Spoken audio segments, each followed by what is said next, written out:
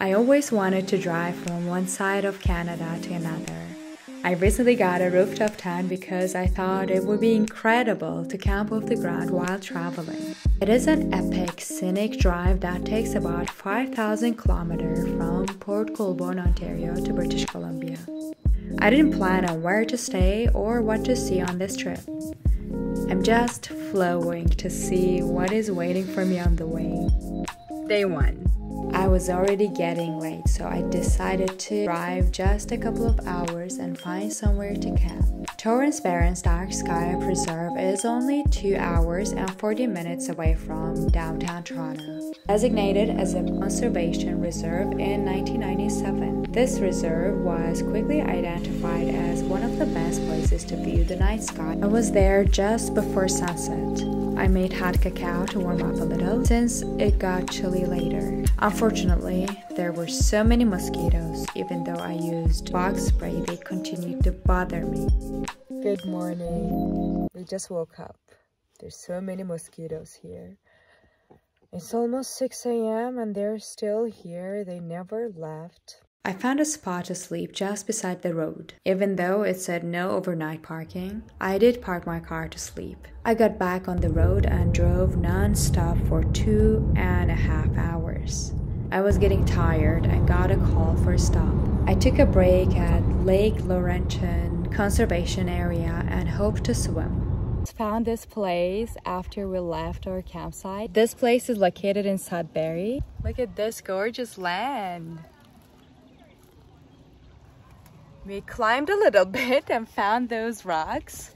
I think I'm just gonna do a dipping. It was a lovely place with a beautiful lake and nature. Unfortunately, it was not allowed for swimming. I was very disappointed. The water looked very clean though. So I just googled it and found a swimmable beach nearby. It's just gonna take about 8-minute drive and I'll be able to swim a little bit. It's really nice weather outside. It's not too cold or it's not too hot. I haven't eaten anything since I woke up. I found picnic tables close to Tim Hortons to prepare breakfast. I couldn't find that beach that I was looking for and I was so hungry. That's why I came here, somewhere close to Tim Hortons. I pulled over the car because I was feeling so sleepy. I think I'm gonna take a quick nap, maybe 5 minutes, and then I'm gonna continue driving because this is so exhausting. Just keep going and going, and my eyes were kind of closing. I drove 4 more hours and found Harmony Beach. It is a stunning beach not so far from the highway. I looked up on Google Maps before heading here. Finally, I made it to the beach.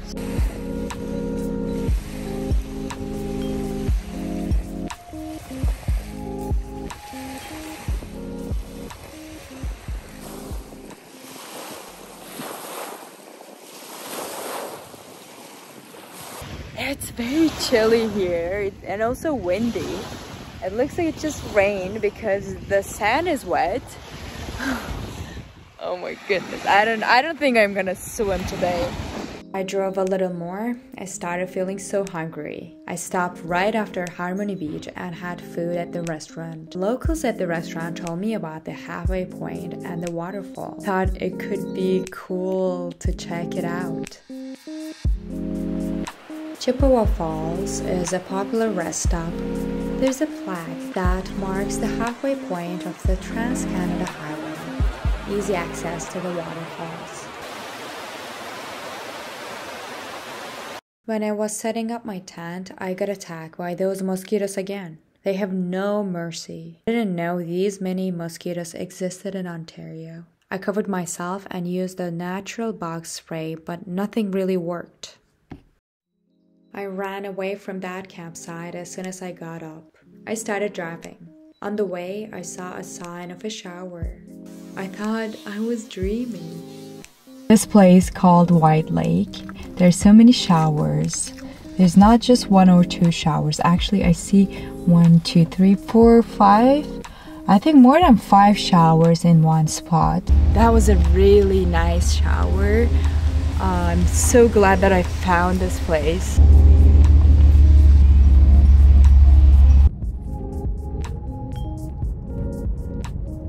I noticed this wonderful viewpoint right next to the road where some people park their cars. This place is surrounded by wildflowers and it has picnic tables to rest. It was such a nice place to have a break. These stops are helping me continue driving. Going on a road trip like this is so amazing, but at the same time, very tiring to be focused and not be able to move around all the time. I stretched out a little bit and headed back to driving. I drove a couple more hours and reached this waterfall.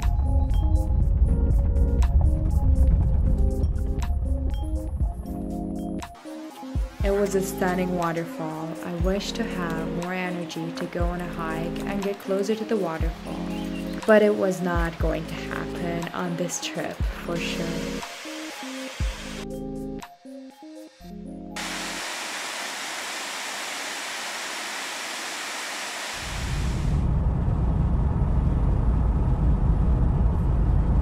Another stop at Terrace Bay. This plaza has a lot of shops to get some coffee and food and a lookout. I had a long break here to charge my camera and my laptop. I had great coffee and bagels.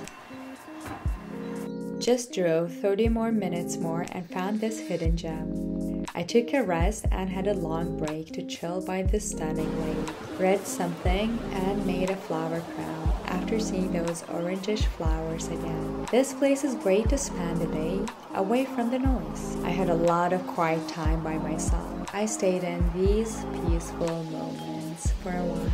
I thought about the challenges I've been through on this journey. After all, I found this calm place to stay present with myself and nature.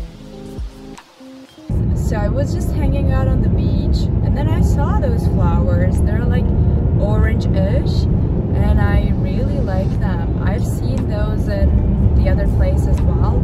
I think I took a photo of them too.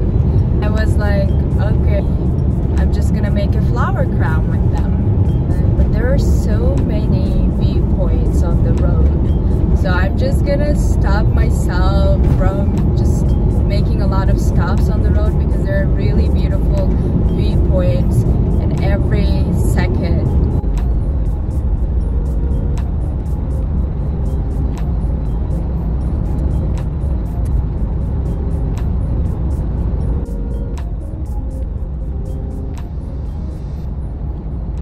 Not so far from the other beach, there's a free campground that offers a gorgeous view of the bridge and the lake. I saw some people paddleboarding and kayaking.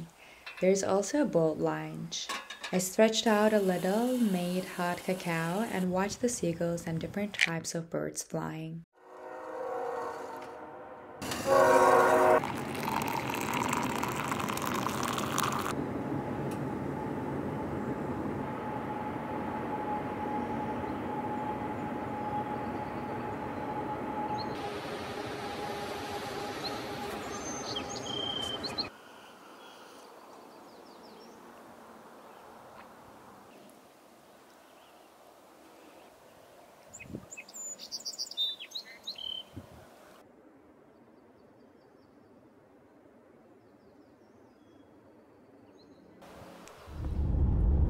I was looking for somewhere more private with fewer people to camp, so I started driving to find a campground nearby.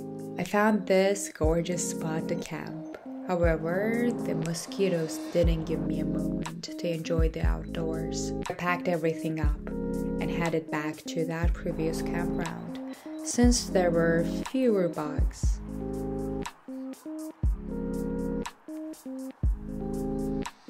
This campground was not too bad. It is quiet. It also has a trail for a walk, washrooms, and many empty spaces for RVs and large trailers.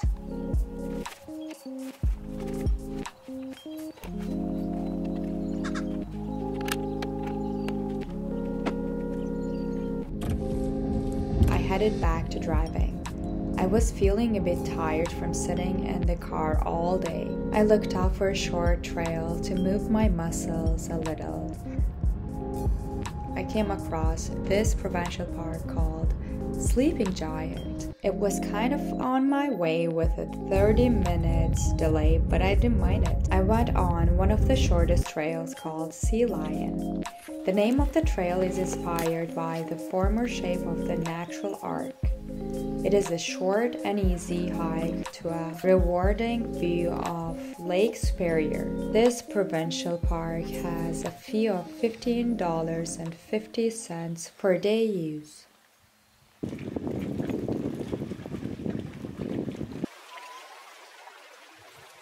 After the hike, I drove about 600 kilometers and started looking for a campsite. When I was looking for a nice spot, I saw cars parked by a lake to check out if I was able to sleep overnight, but there was a sign that said no.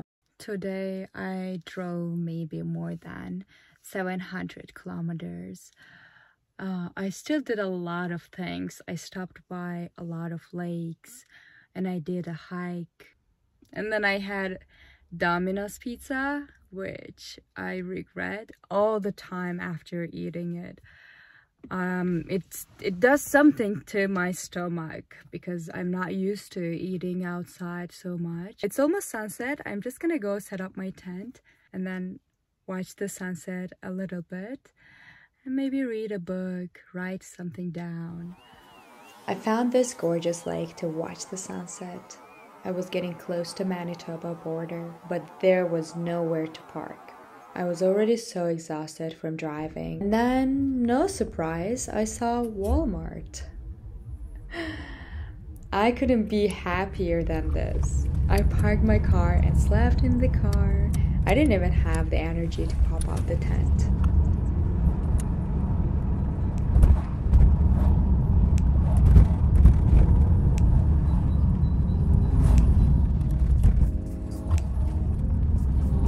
I made it to the center of Canada. I cannot believe it. It felt like an endless drive. I still have a lot to go, but I'm still so proud of myself to come this far.